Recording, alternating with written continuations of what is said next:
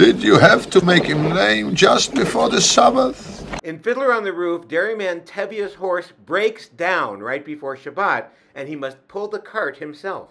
Strikingly, his ordeal is a foreshadowing symbol of the breakdown of tradition among the Jews of Eastern Europe. Shalom, I'm David Benkof, the Broadway Maven, and that's the kind of moment we'll be looking at in our exploration of the intricate details and easy-to-miss elements that helped Fiddler on the Roof gain the blessing of audiences the world over. Fiddler on the Roof struck a chord because it masterfully blends humor and heartache to explore universal themes of family, tradition, and change. Welcome to Why Fiddler on the Roof Scores. The central metaphor of this show is, of course, the fiddler on the roof, which Tevye explains to us means Trying to scratch out a pleasant, simple tune without breaking his neck.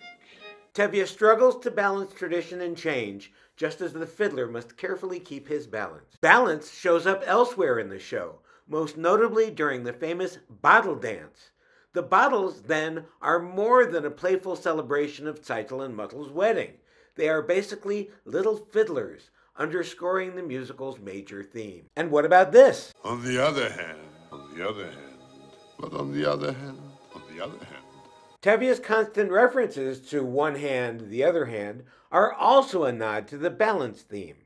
Tevye must balance the loads he carries in his different metaphorical hands. One of the things Tevye must balance is his desire for a wealthy match for his eldest daughter Tzeitel versus his intense dislike of her suitor, the butcher Laser Wolf.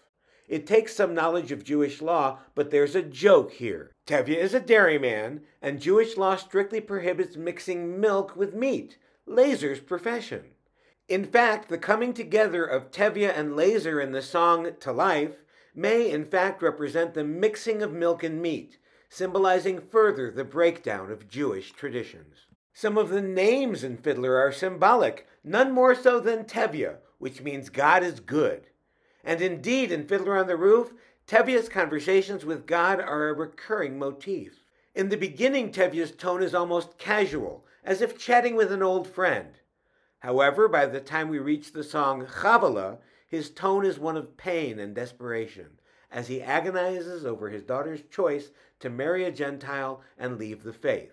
Another significant name is Tzeitel, a diminutive for Sarah, but technically it's also Yiddish for little or dear time, hinting at the dwindling days of traditional Jewish life. Unlike her sisters Huddle and Chava, each of whom leaves the community for a different reason, Tzeitel stays with her parents as the tight-knit community is exiled and dispersed.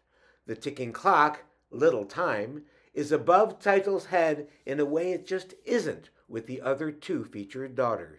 And speaking of the daughters, in the first song after the prologue, Matchmaker, Matchmaker, they foreshadow the persecution to come later in the show. The song repeatedly uses match both in the sense of romantic pairings and of flammable sticks. Tevye's daughters sing, Matchmaker, matchmaker, look through your book. Evoking matchbooks, which did exist back then, and Playing with matches, a girl can get burned.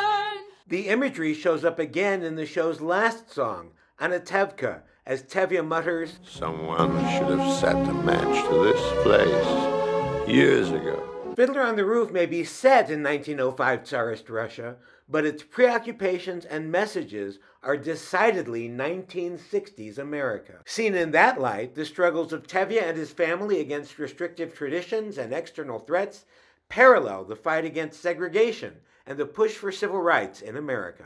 The desire of Tevye's daughters to pursue their own marital and socio-political journeys reflects the values of nascent second-wave feminism. Even the counterculture is evoked by the paths of the younger characters challenging entrenched societal roles and seeking new ways of living. Tevye would find civil rights, feminism, and the counterculture completely baffling, but they were part of the world of the creators of the show. Thus, Fiddler is as much a document about their world as it is of any shtetl. Please like and subscribe. Marquee, the Broadway Maven's weekly blast, comes out every Thursday. It includes piano talks, news, reviews, videos, Broadway blasts, quizzes, and more. Get Marquee for free and learn about all classes and projects at thebroadwaymaven.com. And here's a Why Broadway Scores playlist.